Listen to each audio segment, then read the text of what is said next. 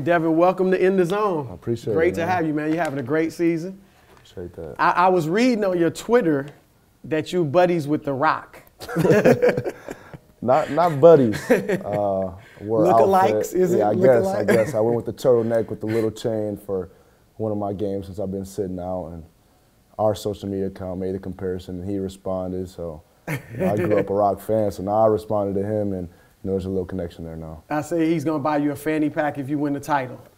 I got to go for that title then. He said a personalized one from The Rock. That'd be a big deal to me. Yeah, that's cool. I know you're a huge fan of Kobe Bryant. Right.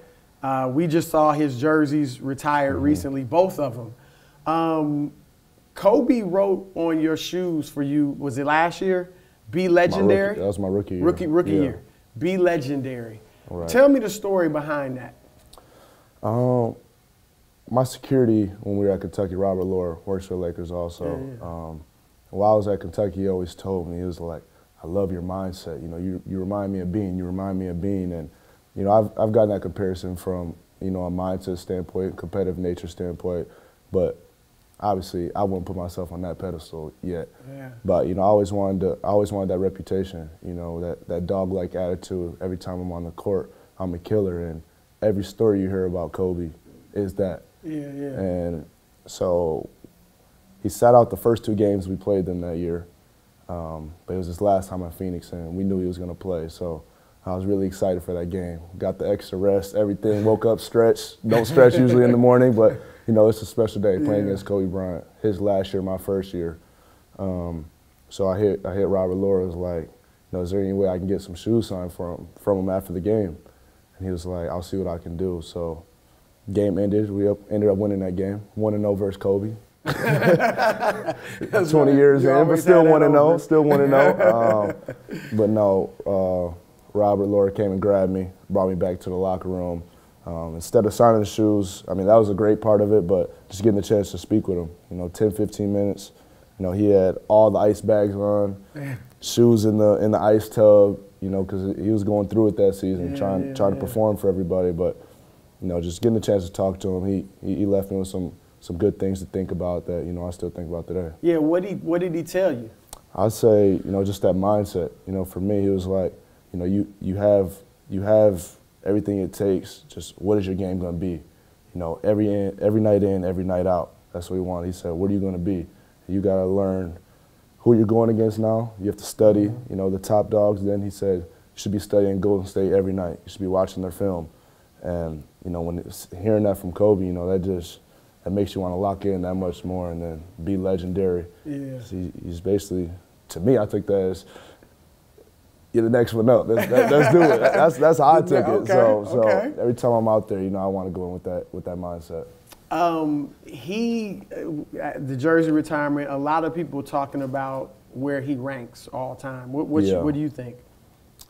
That's a tough question. See, it's generation-wise for me. It's hard to just do a top 5 all time because the game was so different in each generation. But me and the young, I have to do top 5 for sure. Okay. Just the way that he impacted the game, that he changed the game. People want to look at numbers, efficiency, and all that. I'm throwing all that out the window. He was a dog, 5 titles. Kobe's the man. He had an effect on this game of basketball in my life personally that, not many people will ever have. Did he know when you talked to him, did he know you had this reputation for kind of being a similar mentality to him or not? I think he did. I think the media brought it by him post-game before I had the chance to speak with him. I ended up saying that after the game. How many did you end up scoring that game? 26, 27. So you had a good game. I'm not sure. Yeah. Y'all were matched up one-on-one? No. We actually didn't match up much at all. Really? I know I caught it one time in the post against him. I missed a shot. But I shot his kind of fadeaway. Okay. And he said something. He was like, that's crazy. You went right to my move. He said, I did the same thing when I played against Jordan for the first time. Kobe told me that. And I was like, wow. So there's a picture of it. I missed the shot, but a picture you can't tell I missed a shot. So I'm going to hang that picture up. And say you made it. 20 years from now, I made that shot. What is that like playing? I mean, I don't know if you had posters on your wall, but obviously he was a hero of yours growing up. Unbelievable, and it's crazy. You know, I say it now to, you know, our rookies or our second-year players. I had the chance to play against Kobe Bryant, Tim Duncan, Kevin Garnett. I'm a vet now. That's how I feel. So, you know, those are legends of the game that I grew up watching, I grew up admiring, and, you know, I had the chance to play against those guys in their last year. But it's crazy. I had LeBron on my wall, Kevin Durant on my wall, and now I'm matched up with these guys night in, night out. How did you develop that killer instinct? Because not everybody has that. Yeah. I say I was just born with it, honestly. It just started with, you know, just hating losing. You know, people always say I hate losing more than I like winning, and that was my mindset. I never liked being bad at anything. If it was ping pong, if it was pool, everything I did with my friends, if I wasn't the best at it, I had to keep doing it. So basketball is that sport that you can't perfect. You know, somebody's always going to be better than you at something. So that's the beauty of the sport. That's what keeps people driven. So for me, you know, that's the love for the game. You know, you have to get better every time you go out there. You know what's interesting? Because when you think of guys with the killer mindset, you, Kobe, Michael Jordan, not putting you with those guys, but a lot of those guys, all of y'all, they grew up in the suburbs. And a lot of times people think the game is just inner city. I know your dad moved you to Mississippi to get that toughness. What do you think about it? I mean, you guys are all from the suburbs. Even a lot of the best players now, Karl Anthony Towns and guys like that. What do you think that says about, like, the game isn't as much inner city as people think, at least nowadays? I think you need a taste of the inner city somewhere in your bloodline or somewhere part of your career. You know, I feel like everybody that's played in the suburbs has went to those inner city schools and played a game against it and seen that. And you know, for me, that was my move to Mississippi. So do you feel like you had that killer before you went to Mississippi? Because you went your sophomore year in high school, right? Yeah, I'd say I had the killer, but it wasn't on full display yet. You know, I feel like it was always in me. Like I said, I always wanted to be the best, but I took it to a whole nother level where, you know, it's eat or be eaten mentality when I got to Mississippi. So, you know, for me, that kind of changed. Like, I always credit him. I would never say, you know, I was soft or anything like that, but also being light-skinned, man. You know, people, you always got a target on your back being light-skinned, so, you know, you got to let people know. So what was that like for you culturally to go, because Grand Rapids or suburban Grand Rapids, you were all white environment pretty much. I guess all black or mostly black in Mississippi. What was that like culturally for you? It was different. I didn't like it at first. I used to call my mom, you know, I'm ready to come back home. You know, it was a whole different world for me.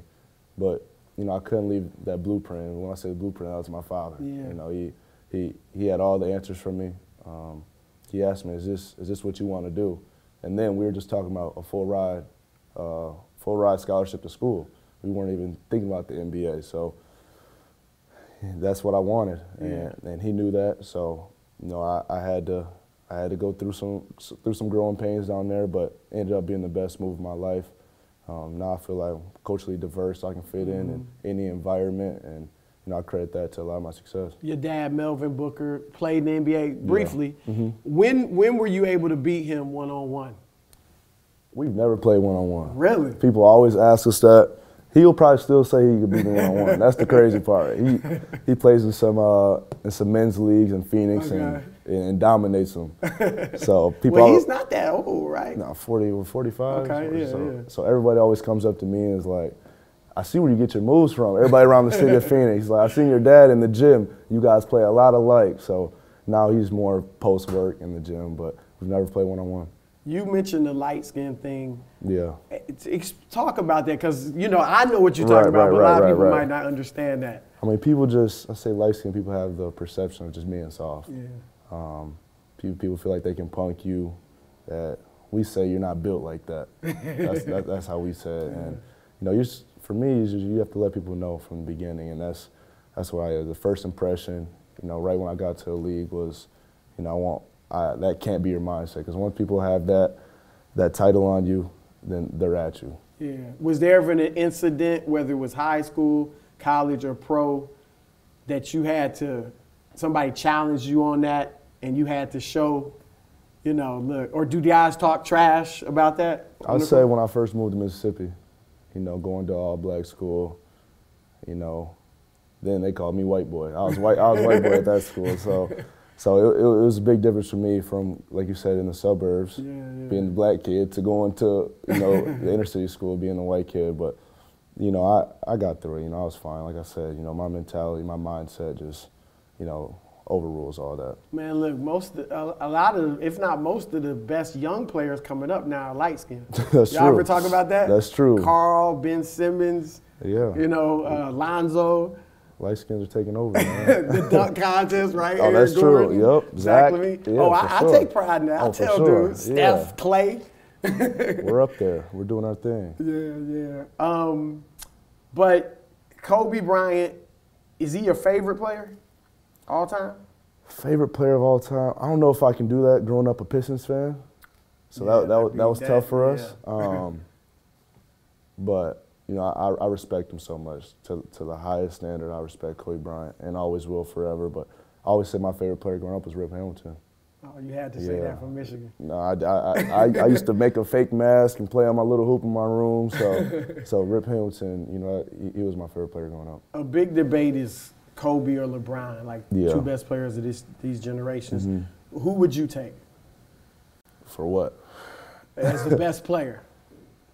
See, I don't like these questions of comparing people, because everybody knows you can't replace Kobe's mindset. You can't replace his will to win, but at the same time, you can't disrespect LeBron and the complete player that he is, of getting his team involved, to being able to score. And now early on they said he wasn't clutch. Now he is big shots all the time too. So, I mean, number-wise, obviously LeBron, but that mentality. And for me personally, I feel like I relate more to Kobe Bryant. Okay. So I can't pick one, man. Don't do that to me. Don't do that to me. Now Earl Watson, your former coach, he was in the zone recently. I heard about this. I heard about this. Well, he said that you told him you're better than Michael Jordan. So give me the story with that. Man, me and Earl talked after every practice. There was a lot of conversations, and surprising, that probably isn't the craziest one. He says some things also, but for me, he will set the question up. He'd be like, "You think you're better than Michael Jordan?" And you know how we're raised. I'm not gonna say no. I'm not gonna say no. So, yes, I think I was better than Michael Jordan. But when I say that, it's more of a mindset thing. Never say someone's better than you. You're gonna work to be the best. That's why you play the game, to be the best. So, didn't literally mean I'm better than Michael Jordan in his prime, but, I want to be the best at what I do. Have you seen him since then, Jordan? No, I have not. Okay. I have not. Have you met him? Yeah, I've met him a few times. Yeah, I've met him a few times. He probably wasn't as big to you as Kobe just because you didn't get to see Jordan. Right, because I grew up in him, for sure. Yeah. And I'm so young that, honestly, LeBron probably had the most effect on my generation. Yeah. Kobe was probably like He's 5, 10, yeah. So it's crazy how that happened, but I watched a lot of Mike, watched a lot of film. Do you watch a ton of film? Yeah, especially Mike. Like other guys? For sure. You watch him more than anybody, you think? No, I watch a lot of Kobe. Okay. I watch Kobe the most. Okay. From a footwork standpoint. And he got a lot of his from Mike, too. Exactly, so. Earl said also that he thinks you can be the best Suns player ever. That's obviously saying a lot. It's probably, I think, Charles Barkley at this point. What are your feelings on that? That's a big statement. Has he ever told you that? Did he ever tell you that? He did tell me that. Okay. Man, Earl was behind me 100%. People don't know the story behind me and Earl. He was my player development first. So when I wasn't playing as a rookie, we used to spend that extra time in the gym. He was telling me then, you're going to be special. You're going to be really special.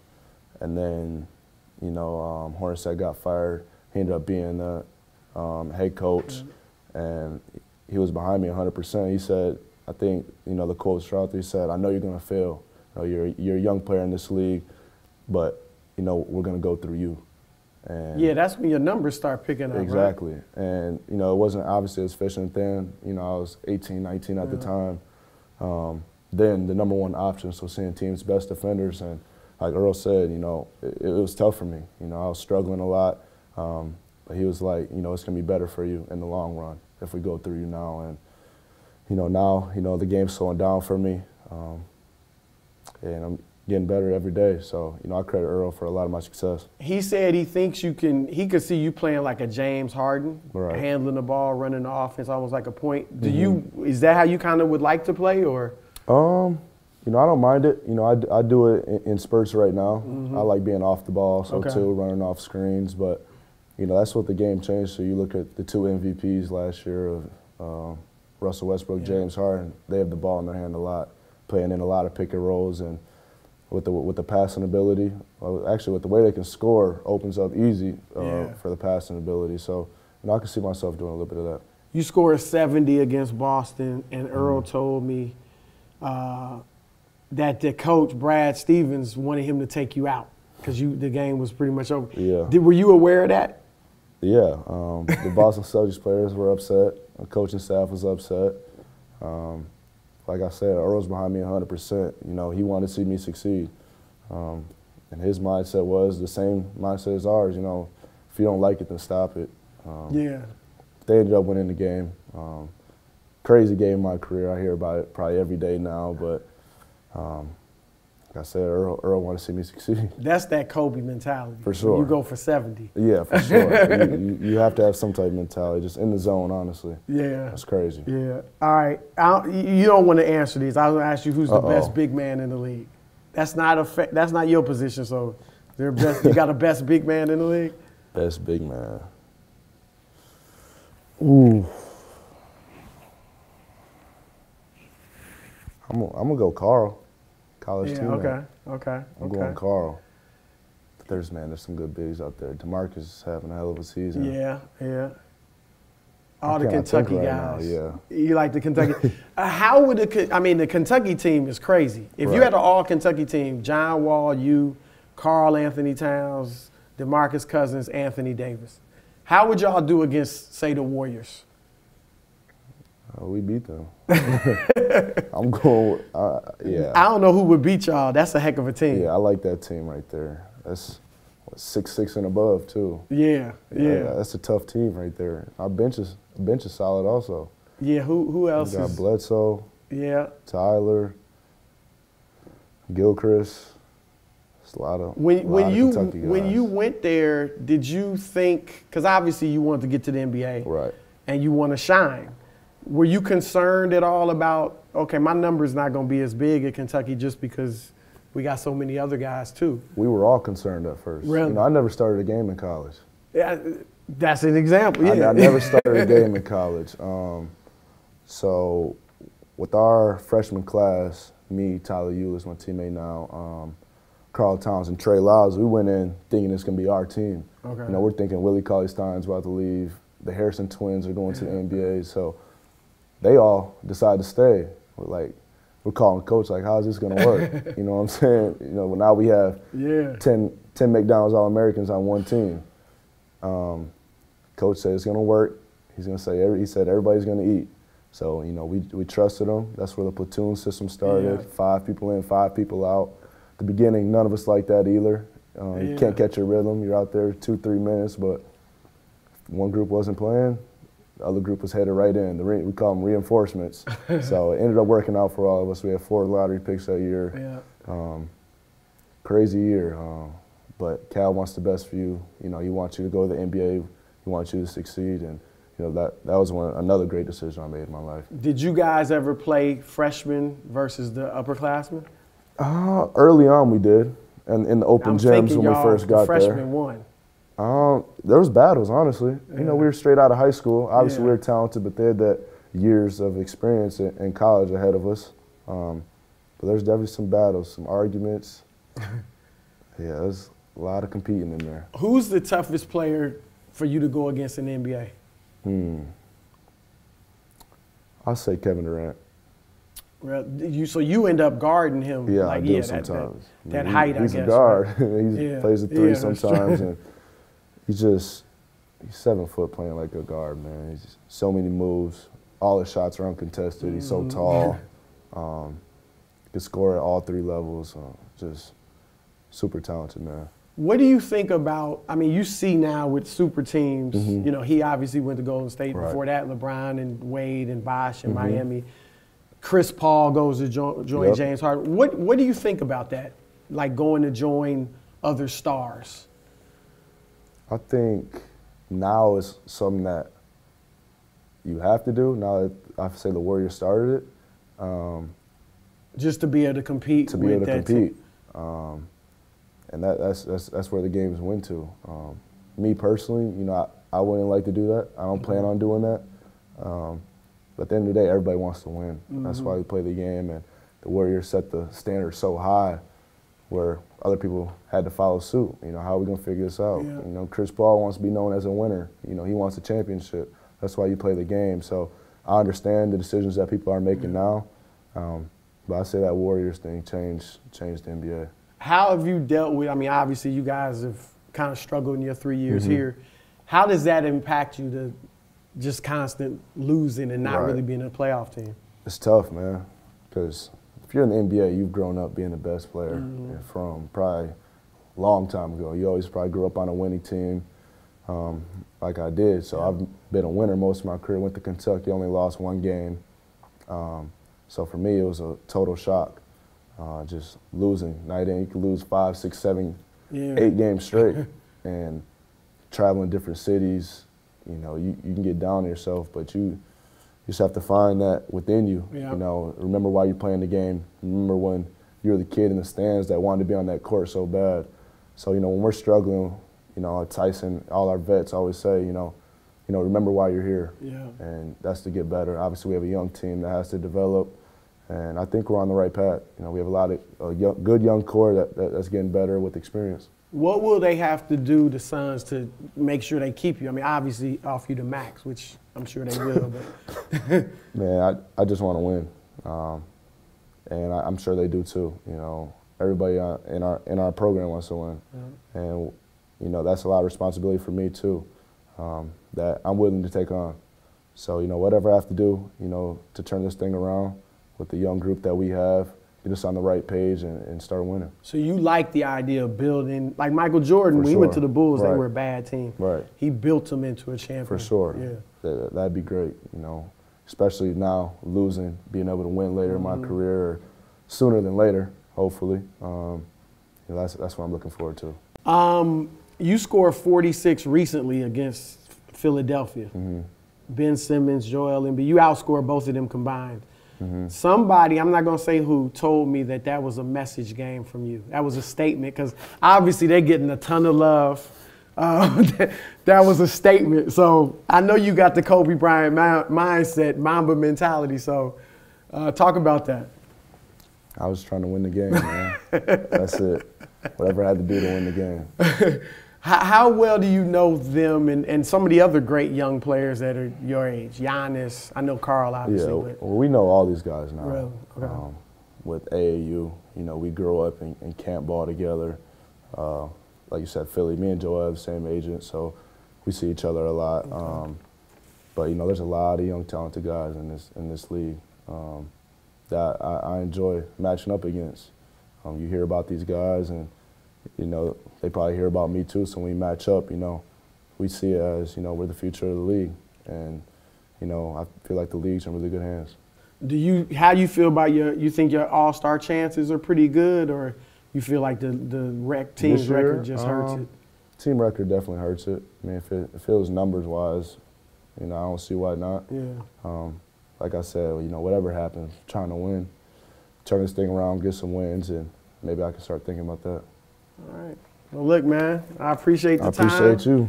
Keep up the good work, yes, man. Sir. You really got a bright future, and I've enjoyed watching you for sure. I appreciate that. Thank you. Yeah. And you represent the light-skinned brothers, too. I got you all day. We need it. For sure.